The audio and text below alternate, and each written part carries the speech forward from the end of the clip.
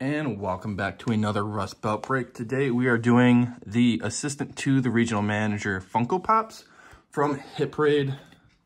There are 50 of them. So far I've seen 12 to 15 opened and only one hit of the 6 available. So, I mean, our odds are pretty good.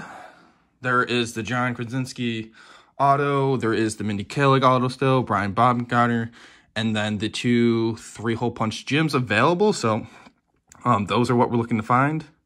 The Kate Flannery was pulled. For those of you guys who don't know who those are based on their real names, John Krasinski is Jim, Mindy is Kelly Kapoor, Brian Baumgartner is Kevin, and Kate Flannery is Meredith. So, honestly, the best hits available to me personally, as a fan of The Office, are still available. So we're going to try and pull those for you.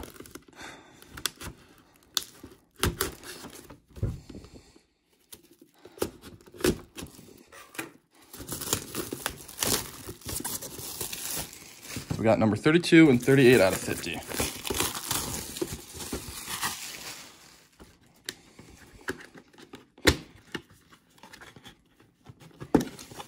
All right, so first one's not a hit because it would have been there. But we got Kelly Kapoor, number 108. And next to open, another non-hit, but we have Dwight Schrute. Oh, just kidding. We have Jim Halpert dressed as Dwight K. Schrute. So there you have it for the